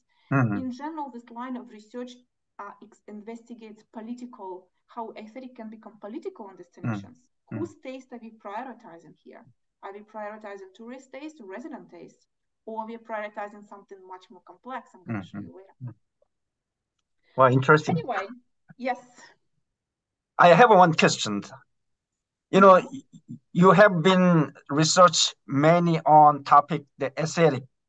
It is very surprising to me. Actually, so far I couldn't say I'm an expert of a certain subject. Yeah, smart tourism. But anyway, I here and there I research it. But you have been researching on certain subject. How can you do that? That's the first question. Second question, you know, as you shown us, there's Instagram. That is the digital, aesthetic. Actually bring people attention to visit there. And a lot of the young teenagers and they are pushing on the Instagram image. Because of that aesthetic, digital aesthetic, can you make differentiation the authentic aesthetic by nature or digital aesthetic? I think I dropped a little bit. My connection was not great. I didn't understand your second question. Yeah. Second question, digital aesthetic and the authentic aesthetic. Like a aesthetic in a digital environment and authentic. Yeah, I see. Yes, actually, I didn't mention that, but there are quite a lot of recent studies about digital aesthetics. So I think if you've never even been to a destination, how we get our images of our aesthetic from Instagram posts, right? And they talk about beautification. So ordinary places became places of dreams simply because of Instagram, particularly Instagram. They discuss Instagram a lot. They also discuss different photos that shared on different social media in general. Yes, it's one of the aspects that destination wanted because it makes them, it's a kind of like a free advertising and make people inspired and dream about the locations, right? So for destinations, it's not bad actually to attract. And there have been studies about that looked specifically into what images are more effective in terms of colors, which colors you should be using, which colors you should not be using. And the one study I mentioned that used machine learning, actually, that's what exactly they studied, different colors. And they even studied which objects you should be placing on images to elicit a response of positive aesthetic judgment of prospective tourists. So there has been a lot of research, and I think there's quite a lot of convergence between also smart tourism, how that can be done with technology, ICT technology, and aesthetics as well. So in this situation, it's mediated aesthetics. It's not actually, you're not actually there, just the representations, right? And your first question about my area of research, I don't just research that, I have other areas of research as well. I'm interested more in tourism experiences, right? But to me, you cannot really talk about tourism experiences without aesthetics. It's the reason we travel, right? We don't travel to see trash. We travel to see beauty and we travel to see difference. So to me, that's just a core of that. And it just maintains my interest because I'm really interested in how humans, I find humans super fascinating and very complex. And you never know us 100%. So, and that's why. Good, great. Did I answer your question? Yeah, I'm envy you. You envy me? No, that's nothing to envy here. Okay. So It's here I not want to easy. do it's that's not easy, but it's I find my research is very personal. If I find it personally interested, I can do it. If I don't find it personal myself, there is no way. Okay. So this is where to go from here. And we covered actually, thanks to you, we covered already a lot, but just wanted to put it all together. So based on my literature review, there are a lot of gaps in the literature, a lot. So there's so many opportunities to develop this line of research. There is only very few people. There are few people who publish on this topic, like me and some other group. That's it. Like we really need diversity. We don't want everybody to think like me and have the same perspective, right? So aesthetic experience is the first aspect. We discussed that, like the first studies I shared with you, we really focused on destination aesthetic qualities, what destinations have. So those are inputs. From psychology, we call them inputs. Then aesthetic judgment is an output, but we don't know what is happening between them. Well, there is a human, right? But what's happening in a human, we don't know. Psychology provides a little bit of perspective when it comes to objects and art objects, and also a little bit of consumer aesthetics, for example, new gadget, new kettle, but nothing about environments. So there's absolutely nothing, zero. So we don't know. Another one is, so far, if you notice, I have been talking about beauty, right? I said aesthetic means beautiful, but it's actually not correct. I just simplified it, and I do that in the research as well, because this is what we mostly talk about, and this is more relevant in tourism. But if you actually think further, it's not exactly correct assumption. Beautiful, of course, is important, but aesthetic is not limited by beauty to beauty. There is also experience of the sublime. Sublime, and I have a picture here for you. Sublime is experience, is a feeling when you stand on top of skyscraper, right? And it's kind of scary and it's uneasy, but at the same time, you could be amazed by what you see and what you feel.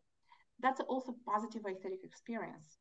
There is also experience called the picturesque, and it all comes from actually philosophy, again, European tradition, so there could be way more than that. Picturesque is a kind of scenery that you can take a photo. Those are pictures we usually take in with our phones. It's a scenery, it's not really environment that we think is worthy to put in a photo. So this experience is arguably less emotion. Then we have experience of ugly. It's in Kant, for example, talks about ugly is a necessary experience. If we don't have ugly, how can we know what's beautiful? So you need to have both. From a destination perspective, we cannot control being homeless on the street, or like a lot of things we cannot control. So having tourists necessarily will have ugly experiences from some point. We know nothing about it. There has been zero research on this in tourism and even outside tourism, very little. But also there is an in-between. Let's not pretend this is all. What is it in between? It's probably a continuum. Again, there is nothing published. My PhD student has just finished her thesis on that in-between experiences, right? But that's it. We don't really talk about. There is in our philosophy, we have hints that they may exist, but there has been no empirical evidence for their existence or against their existence. Okay, so we need to look at the diversity of experiences. Tourism experience is not limited to the beautiful only. Another one, this is about taste. So far, we have been talking about experiences about visual. And it makes sense because as humans, we receive from our visual sense. But it's not only, right? We have smell, we have temperature, we have touch, we have taste, of course, we need to eat. How that experience, we know nothing about, zero. Another thing, how about tourists who don't see very well? People who cannot smell well. After COVID, it's very relevant. Some people lost the sense of smell. What does this mean for tourist experiences? Limited agency, basically related to people with impaired senses. They may not sense your destination in the ways you intend them. Maybe you should enhance something. Again, we know nothing about it. Finally, and this is exactly, we talk about Kant a lot. And Kant and all the research we talk about is SOR. And I'm sure you know about SOR. We have Stimulus, organism, and response, right? So basically S is your destination. Features, response, aesthetic judgment, or is experience. But that's actually only one perspective. There are other perspectives. We don't look into it at all. But is aesthetic judgment really subjective but universal? Maybe it's not universal at all, but that's what Kant suggests, and we in research take it for granted. Is there really an object-subject distinction? Can we say that person who judges environment removed himself or herself from environment? When it comes to art objects, it kind of maybe makes sense. But when it comes to tourist environments, it's a very questionable assumption. So one example, one suggestions I have is to take a look into Bochme, which is a modern German philosopher who actually challenges this perspective. And he specifically talks about environments, not objects. Not about tourism per se, but it's as close to tourism as you can get. In my collection, there has been recent study, and I have here the reference for you. It's a tourism study that first time challenges this. They don't look into Bochme perspective per se, but they look into sublime experiences and how sublime is actually doesn't make you an object or subject, how it's actually all connected to one person. One study so far, only one, imagine that, for the whole tourism literature, and very recent one. Finally, not finally, so the fifth point is aesthetic and well-being. I have a photo here. Does anybody know this destination? Maybe hard. Remind you something. Bombay. No, it's Europe. New York? New York? Wow. Last try. It's I don't know. That again? Malta. Huh? Malta. Malta. Yes. Malta. I've never been there, so I don't know. That's but the reason I'm showing you this is there was two studies actually in my sample of literature review that was done using example of Malta. And these researchers looked at the development of urban development of Malta, the capital Valletta, how it became more and more tourist destination. And what they observed is that the more tourism gained power, the more people, they started prioritize aesthetic taste of people who had money over upper class and rich people, and also tourists. So which is minority. So majority of residents were excluded. So people have a different aesthetic taste. People have a different perspectives. So whose taste we are here to prioritize when it comes to destination? We all live in one city. Let's say we all live in Valletta. People have a different ideas, different incomes. Are we doing what's good for tourists? Should we prioritize their taste? But then they only come here for a week. How about residents who live here, who may have different tastes? And they discuss this case study of Valletta, how aesthetics become the tool of politics. Okay, whose interests we're prioritizing. So aesthetic and well-being, aesthetic has been linked in psychology and many other research has been linked to well-being. But so far, all research we have that tested effects of aesthetic, we always test effects on destination relevant outcomes, such as satisfaction, loyalty, like my example, right? That's what I did, right? But we should move on from that. We should move on to study more about well-being. Well-being of tourists, does it affect well-being of tourists in each way? Well-being for residents, perhaps more important. And the destination as a whole, what is a good for a destination for economic, social, and environmental development of the destination? And finally, and this is a point I feel always also very strongly about, aesthetics across cultures and national contexts. How are Kant's ideas and all of these philosophical ideas I shared with you applicable to non-European destination and tourists? In my literature review, what I see, there was quite a lot of studies from China, for example. There were studies from China. There were 2 studies from Korea. And except for one, all of them using Western European philosophy as foundation. Why? And there is also, we need to valorize, we need to understand that many cultures have different ideas of aesthetics.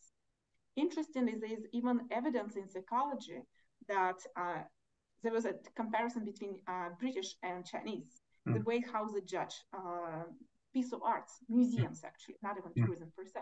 And they found that whatever British perceive as beautiful, was not the same what Chinese perceive as beautiful. Not the That's same right. objects. They think it differently. Mm-hmm. And then in our research, we all use this content idea to test perception of tourists from those markets. Mm-hmm. Markets are becoming increasingly diverse, so we need to diversify our perspective as well. That's right. And it may be difficult for like me coming to Korea and trying to understand that, but you being in this context, you're well positioned to contribute in this way. In conclusion, I want to say that aesthetic is a fascinating topic, but let's start thinking and researching aesthetics differently. Let's not repeat what has been done. Let's break the boundaries, right, and get out of the box. Great. That's all I have to say for you. Oh, we don't have that much time for questions, unfortunately. Sorry about that. Okay. Thank you, Kasia.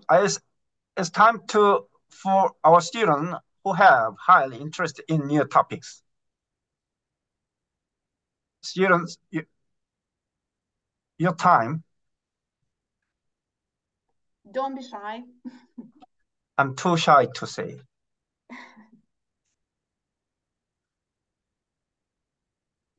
I'll give them time to process a bit. Let's take a minute.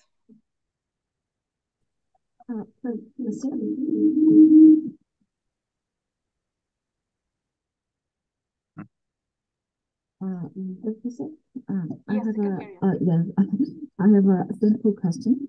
Actually, my sub-major is, I'm interested in smart tourism, so I'm very interested in the role of the smartphone in perspective of tourism.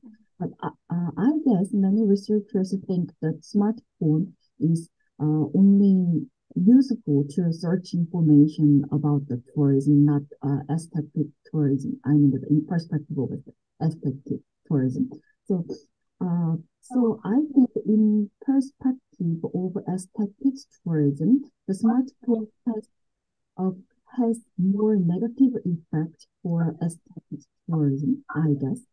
So, but I think sometimes smartphone has very positive effects to the aesthetic tourism. For example, as you said, for the Instagram photos or something like that. So I just wonder your opinion about the positive effect of smartphone for the aesthetic tourism. Thank you for the question. No, I don't think particularly has a negative effect. It's the way we use cell phone right now. It's basically an extension of us. And that's how we experience a destination through taking photos very often. It's actually interesting. It's not something I have not seen this research to maybe analyze as photos taken by tourists. You can see a pattern probably, right? Different tourists, different patterns. It's we try to immortalize, we try to keep the aesthetic with us, right? Because we cannot come and return to destination, so we try to keep it with us. So from this one perspective, but it's also another perspective when we take in a photo, it kind of becomes a mediated aesthetics. So yes, if I'm just standing and staring at Niagara Falls, that's just me experiencing this. But if I'm standing and then, or maybe later, I'm taking a photo as well. So I'm kind of interacting with the destination through mediation of the smartphone, right? It's, again, nothing has been done about this. To me, as again, that's the reality of how people right now experience destinations, and we don't know anything about it. So. Sure. I have a question. Photo and mobile, the contents. These days, a lot of the young generation pay attention to see the like TikTok mobile stuff. But I think the still photo may influence significantly than the mobile stuff. What do you think about that? I don't think I understood the question. I'm sorry. Okay. Question is, we have a portal, we have a mobile. Mm-hmm. Recently, the young generation has more interest in keen on the mobile contents, especially TikTok contents. But I think for destination, photo is much more important than the mobile. What do you think about that? Oh, that depends on the type of experience, right? When we talk about picturesque, the definition of picturesque, it's something goes in a photo. It's not supposed to move. But for that type of experience, actually, yes. So photos, that's basically the quintessential expression of picturesque. But for sublime, for instance, very often we actually take videos because sublime is something, it's a feeling. And you don't get capture that sublime in a photo. So it's actually very often you usually have videos for that to capture that aspect. So I feel like, yeah, for that, that would be more short videos. Even so my PhD student, when she got different topics, but when she did her research in Hong Kong, she actually asked people to either record or to take photos of what they think is worthy, what they like on a destination. So there were some videos actually as well. So they did it as well. So it's not exclusive particularly, not at all. Okay. I have a question. This, like smart things, right? And that was completely underexplored. Yes, please, John. Go ahead. So I remember going to Hallstatt in Austria. And before actually getting to that destination, I remember being super excited after seeing the photo of the city. And once I got there, I can't say, I still don't think that the photo was different from what I actually saw. Like it captured everything, but then I couldn't help but disappoint at my experience there. So still a bit confused about what I'm thinking, but do you think my experience or my disappointing experience is largely due to the aesthetics or the visual representation per se? Yeah, I think it's due to too high of expectations. That was actually, yes, that was fueled by this. So in this article that about Jeju village, right? She talks about it, how ordinary, completely ordinary. I've never been to this village, so I don't know how ordinary it is. How completely ordinary place can be presented so aesthetically on Instagram that it's started the whole trend of people visiting, right, or coming there. Now, she did not talk about these expectations, but she does mention that how this imagery creates this allure or dream of the destination that actually may not even deliver, right? It's just that's kind of a trend. We see in Paris a lot of this. You're probably familiar with this. There is a term, Paris syndrome. And when people come and it's so much disappointed in Paris and they like cannot recover, they get depressed. I think it's the same. Like people, honestly, I was disappointed in Paris. It's a manipulation aesthetic. Yes, and particularly some places, I think like Paris really, and Paris doesn't do anything about it. They don't really do any marketing anymore. It's really people just taking photos, try to portray Paris in a way that it's not actually what it really is. There are only 2-3 places. Also, you really need to find places like you saw on Instagram. Really, it's not that you go and see it everywhere, but it creates this expectation, this imagery, this dream. And yeah, that's also a concept of a tourist gaze a little bit, how we manipulate and kind of marketing, we create this. There is also a point of digital gaze, right? Right now it's of digital channels. But honestly, for tourism, like when I did my research on this aesthetic distance, it's really not good. Like for practically, you don't want that. You want to have very realistic expectations. And if before we had an issue of opposite, people didn't have expectations, they didn't want to go because they had low expectations. Now we have opposite problem, like you described, hyped up, but then there is nothing. So yeah. That's right. Who's next? Hello, Professor. I have 2 questions. So first of all, like I really appreciate for your beautiful lecture. And the first one is you mentioned about the 9 factors of destination beauty in your first paper.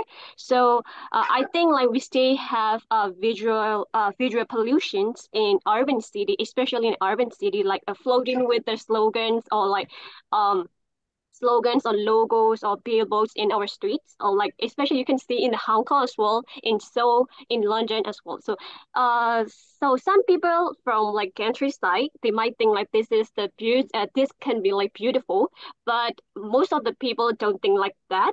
So how do you think of these billboards or slogans? So should we put into the beauty or like ugliness of the destinations. So another questions is like we can see a lot of images in the internet. The images are like from the DMO and UGC. So here my questions is like there can be like different presentations of the destination beauty from the UGC and the DMO. So how do you think of the difference between them? Yeah. Thank you. Interesting questions. Well, I'll start with the second question. I don't know if there is any difference. No studies on that. So we know, like from other studies, right, when it comes to messages, people tend to trust UGC more than they trust DMO, obviously. But I think going back to John's comment previously, that's what creates actually this overhype. DMOs don't really do that. They more try to be more realistic with representation, but this kind of viral videos and viral photos, starting with Instagram, that began this trend, that kind of not exactly negative. But in terms of effect, we don't know anything. So it would be interesting to test that actually. And your first question about this visual pollution, right? It actually was part of this criteria talked about out of place in part of balance, right? So we did have people who said that it appeared to kind of out of place, but on the other hand, it's not necessarily negative impact, right? For some, it's actually contributed to diversity, and for some, that was actually what made it interesting, because it was not exactly uniform. So this criteria didn't, at least in our research, right, we didn't, it was not part of that, but it would be, of course, interesting to test. I would say it depends on the person. It would depend on target market preferences. For somebody, it would be definitely a big no-no. And for somebody, it would just contribute to authenticity of experience. Like in Hong Kong, that's when we did research with my student, that's what it was. A lot of Western tourists who came to Hong Kong like that aspect, because they don't really see that, let's say, in small France village or like in UK, not from London. I know it's mostly associated with the big cities, this phenomenon, but when they go to Hong Kong, they find it's unique, interesting, especially these neon signs. Yeah, it's kind of, if you live there, it's kind of ugly. But then for somebody who came from somewhere else, for the great aesthetic distance, for them it's interesting and it adds to experience. So there is no clear cut. It depends on the persona, I guess. Okay, we have 7 minutes.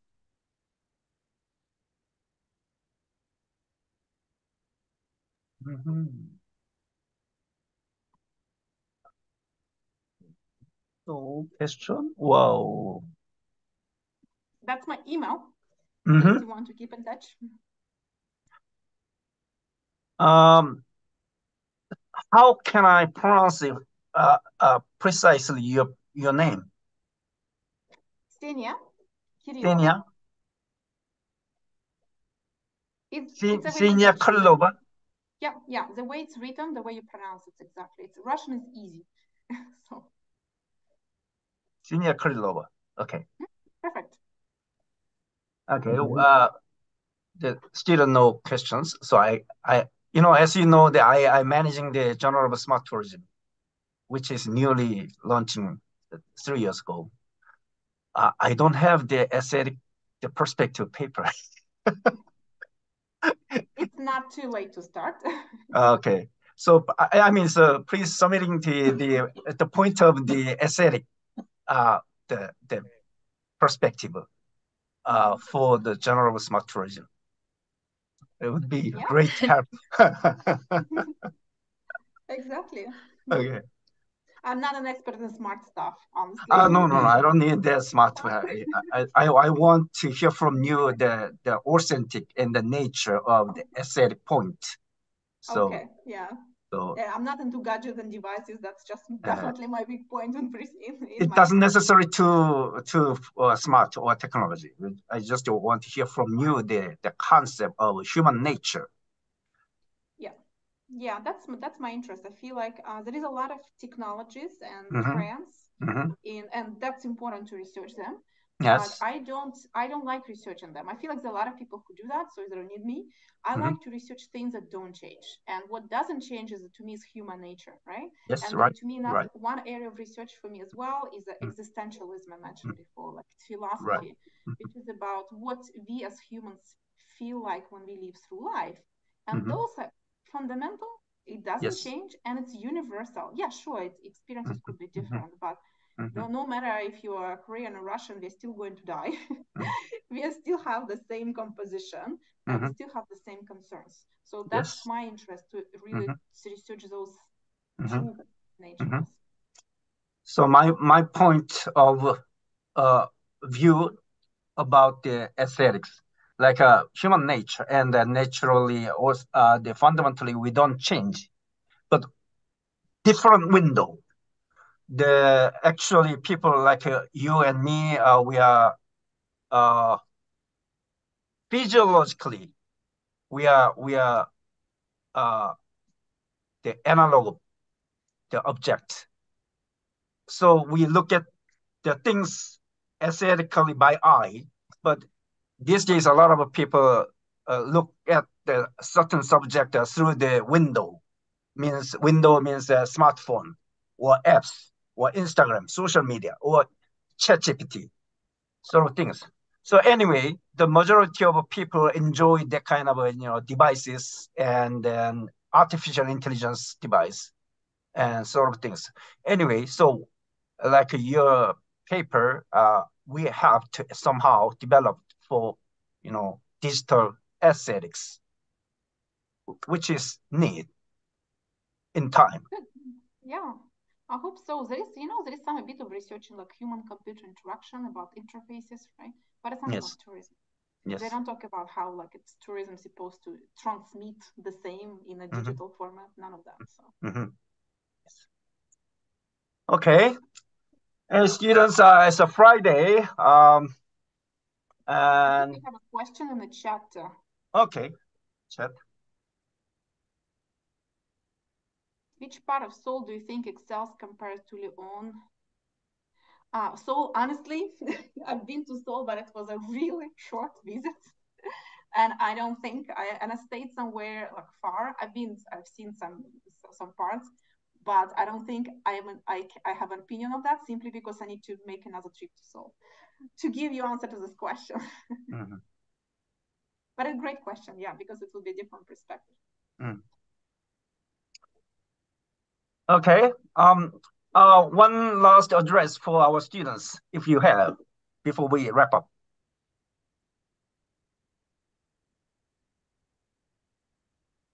Ksenia, can you give the address for our students who are now currently studying? Address. Yes, I'm gonna write it in a chat. However, our school has just changed the name, so it may change, but not for now. So if you send me email, I will probably have your information. Yeah. Okay. Okay, now Friday night, it's time to go for a party.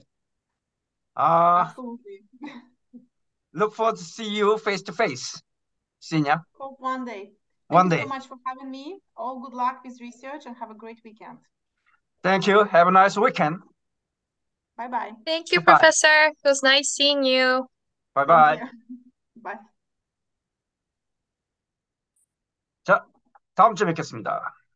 다음 주에는 아마 아침이겠죠?